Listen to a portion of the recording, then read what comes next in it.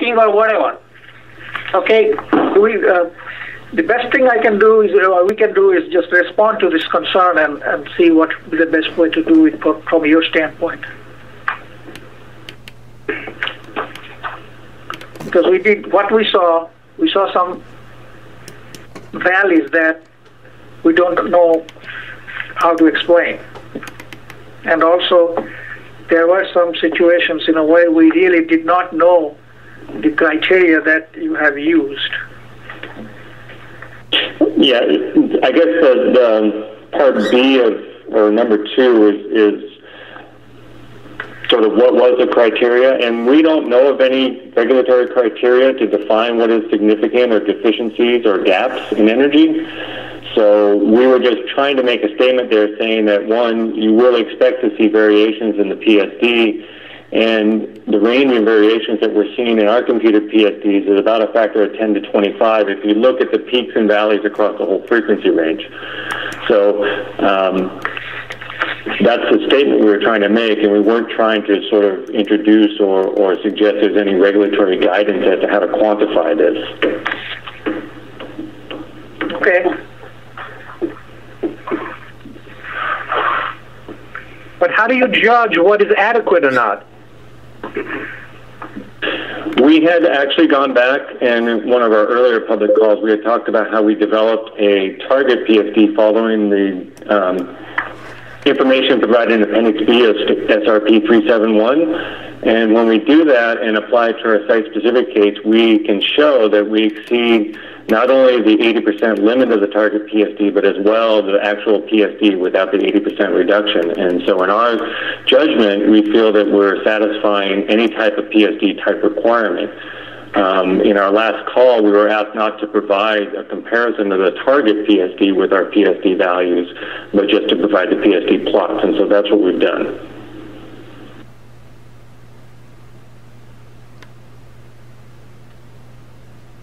Joe, you have any comment or anything?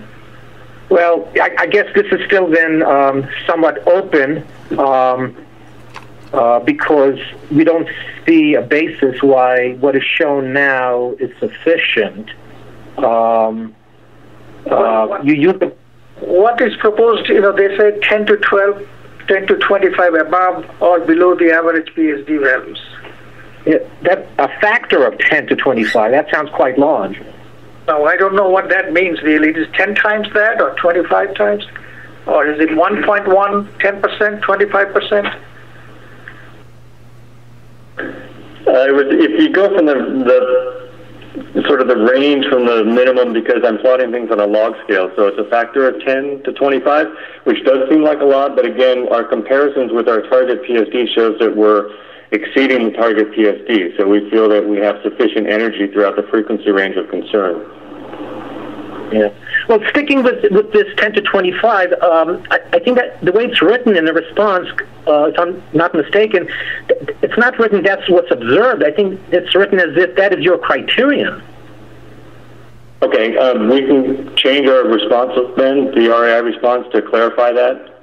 Oh, okay. Because we don't have any regulatory justification to quantify things, and I apologize if the way it's written makes it appear as if that's what we're banking ourselves on by saying it's significant because of it. You think it's an observation then? Yeah. Right? Okay. And I don't know if you've been following SRP 371 Appendix B. The staff is in the process of revising that. Are you aware of that? Correct. We're aware of that, and we're also aware of the fact that following the spectral matching criteria that we've done, we don't exceed our spectral match in the response spectra by more than 30%. So actually, we're not required by our options to have to compute and show the PSD. We've done that as a request, but following the spectral matching criteria in 371, we're not required to do that. Yeah. Well, I agree with you. The SRP in general, quote, is not a requirement. It's a guidance of an acceptable, method. But I agree with you. It's not a requirement. But if you can identify some other means to judge the adequacy, staff will review it.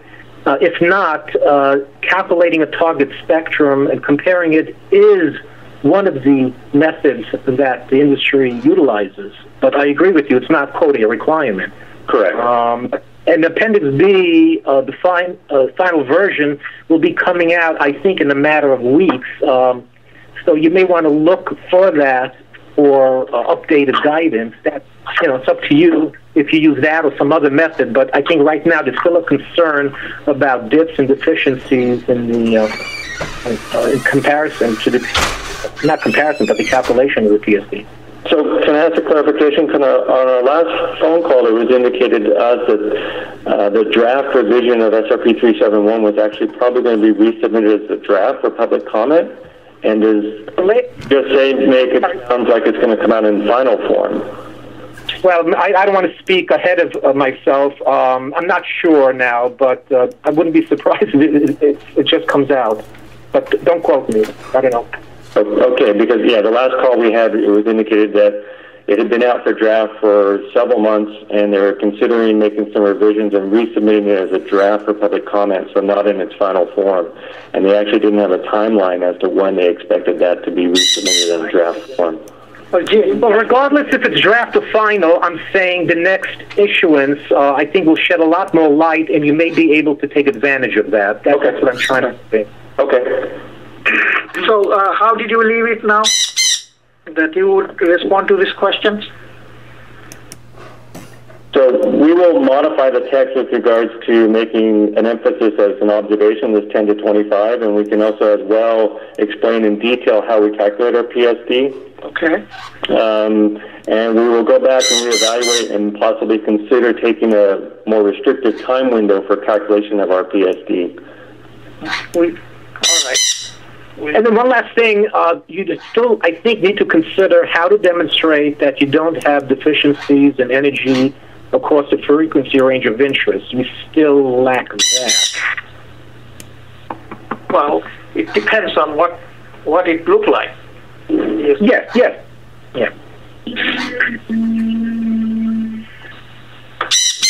Okay, so Dominion has taken an action to revise the response to 37112 based on information and guidance identified during this conversation. That's basically the bottom line. Yeah, fair, that's correct. Sounds good? Okay. Which one is the next? That was the only three identified by Dominion. Oh, okay. Is that correct? That's those were the three seismic REIs to discuss today? Correct. Then we did have the additional geotechnical REI. So Okay. We'll move on to REI question 251-8. I'll let my colleagues from NRC take the reins for this conversation. And Okay. Dominion provided information. Figures, draft figures. I'm easy as far as whoever wants to start, whether it's Dominion or Al. Let's have Dominion start since they submitted these figures. This is report 2518. Where did you get the 2518? Speak on behalf of Dominion. Gotcha. Okay. Yeah, hi, this is Scott Linval, and we submitted 7 draft figures just to illustrate how we're going to be responding to Part A here of 251-8 with respect to the Harris Creek Fault and its geomorphic expression in some places, but a lack of geomorphic expression in others. So, Alice, chime in if you've got any questions, but just as a general, we've got 2 pairs of figures, 1A, 1B, 2A, 2B, and 3A, B, and C. Which figures 2 and 3 are zooming into those areas, the more detailed boxes that you can see on figure 1A, but we're trying to provide counterparts with the geology of Burton et al., the most recent detailed mapping in 1A, 2A, and 3A, and then figure B's illustrate or include a vertically exaggerated elevation, DEM, in which we've, by 3 times, by a factor of 3, and it's got the slope ramped on it. And so the slope, instead of a colored slope map, we're doing it in gray, black and white, or gray shades of gray, which help illustrate or bring out very, very subtle features. And we played with different settings, different exaggerations, and this approach appears to pull out that northwest-facing escarpment the best that we could do. In Figure 3C, we have the hillshade with no vertical exaggeration at all, so you can see how very subdued the topography here is. In the B figures, where we've got the slope map on the derivative on the vertically exaggerated DEM, it's looks like you've got much steeper terrain than we actually have out there. But this is for the point of trying to illustrate things. And so, Alice, what we plan to do is just walk through a description of each portion of the escarpment or linear topographic feature along the Harris Creek Fault, and note those observations corresponding to each of these letters A through G that you could see shown on figures 2B, 3B, and 3C. But with the most important point is that the northwest-facing slope that seems to define this feature in the topography does indeed disappear as you move toward the northeast. And that was a point that I think you had a problem trying to correlate between our previous text and figures. Well, you got the REI. I mean, yeah. I think I explained what I was looking at and what my issue was, that, your text and your figures weren't exactly supporting yourself. You're making a strong argument about the topographic changes in that to be mostly because of different logic stuff. Okay, and then I pointed out there were those two figures in question 4B, figure 5 and figure 6, where I kind of thought I saw counter evidence, to kind of to argue with you about that. So right. So I looked through the figures, and there are a few comments that I would make. Are you going to go into more detail right now, or is this just a set of figures that you're planning on doing, and the text is going to follow? Oh, the text will follow, and we just wanted to give you an idea where we're going. Also, there are two other figures we'll be providing as part of Part A as well, and that will be the what was the relief map, which that was a relief map, and it was not an elevation map. So it shows differences in elevation across a 500 meter radius. Right, so it's local relief. Exactly. It's not topography, It's not slope, but it's local relief. But it's a derivative, and it shows what it shows. Yes, and we'll show a corresponding map of the same extent that shows color ramped elevation. So you can see that the actual, so you noted that the red disappears or stops at the margins of the projection of the rupture plane. Yeah. To the northwest. Well, the epicentral area too. Pardon? It's the boxes that define the epicentral area and the whale fault projection. Right. So, and you posited that, hey, maybe this is because there is tectonic a signature here. And the pair of the two other figures, one elevation, one local relief, will illustrate that the higher topography is outside the box, and that the higher relief or the redder areas are really focused along the South Anna River and the steeper slopes that incision has created there. It happens to coincide with the box. And we've seen that on other rivers. If you back off and do the same kind of thing for a more regional picture, you'll get those local relief reds, if you will, following the river drainages up in the Piedmont. Okay, all right. Well, let me talk. Can I ask? Go on. Can I ask a question? Just a clarification here on where you say the staff notes that the northwest-facing escarpment lineament clearly extends northeast of Beaver Creek. And I guess there's a lot of things that our eyes can connect the dots, if you will, in the landscape. Little fingers of drainages, but in terms of the northwest-facing escarpment, that's where we would contend that you don't see it. It does die out, and in figure, what we'll go through and enumerate each of the observations. But in F, the actual escarpment is occurring not on the Harris Creek Fault as mapped by Burton at all. It's actually on the unnamed fault that veers to the north, a little more northerly. And that, again, is separating diorite, which is more easily erodible. It's more mafic than the granite diorite. Okay, well, we can talk about that. Okay. So, figure 5B in the original Q4 it looks a little bit different than your figure 2B and 3B. And I did note that the lineament is not as obvious as it was previously on the figure 5B. So I don't know if there was a difference in processing or if it's just, some artifact or something. And you're right. I mean, the lineament is in the eye of the believer.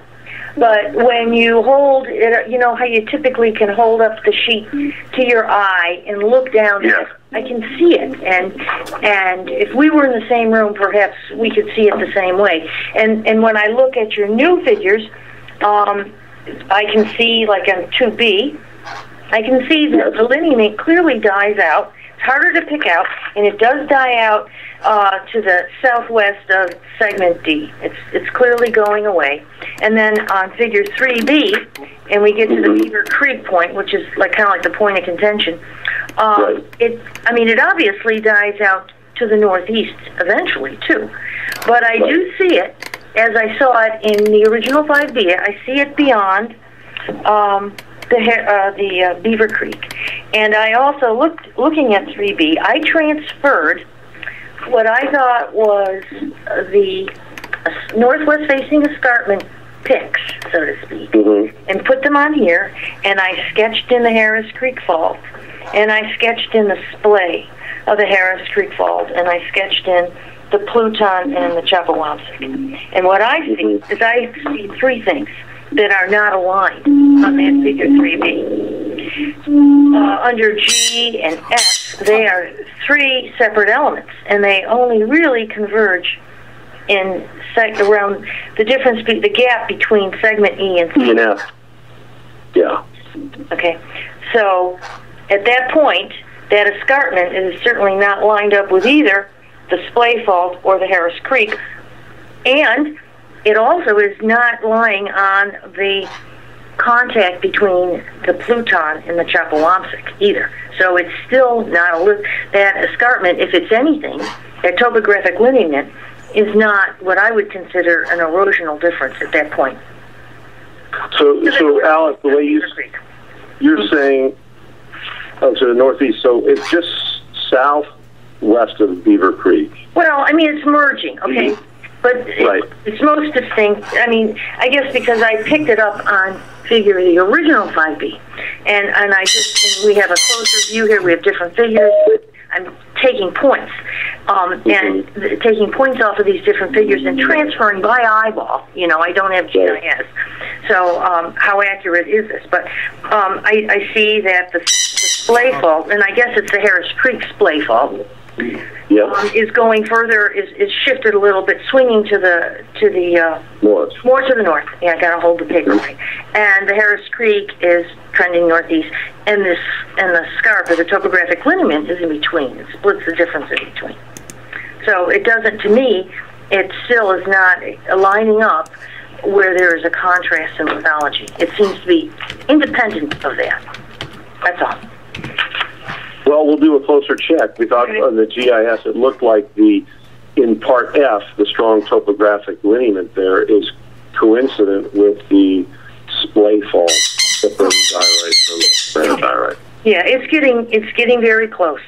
But then when it moves, just as it's going across, Beaver Creek, there's going to be it continues. The lineament goes off on its own, and it's located in Chapawamsek entirely, Chapawamsek to Chapawamsek.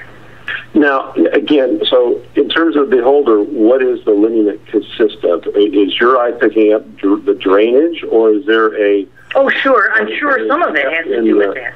Yeah. Right.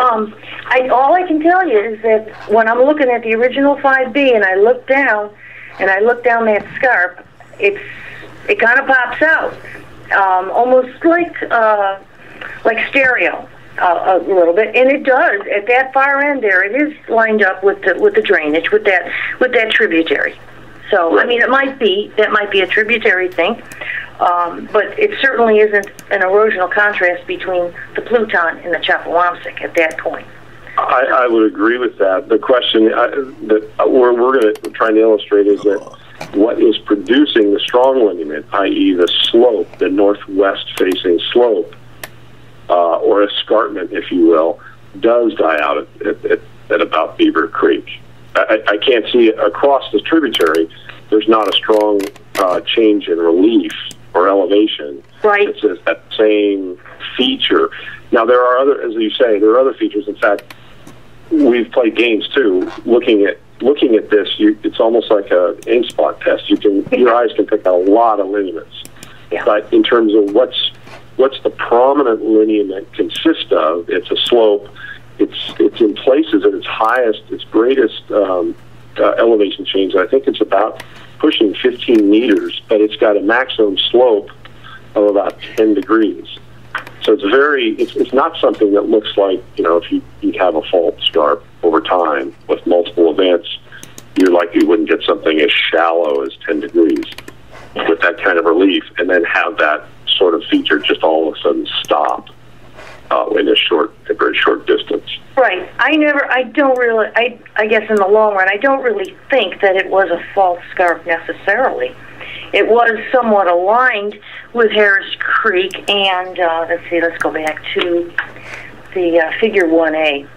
There's that roundabout farm fault, there's the Harris Creek fault, there's the splay, and then there's the Quail fault.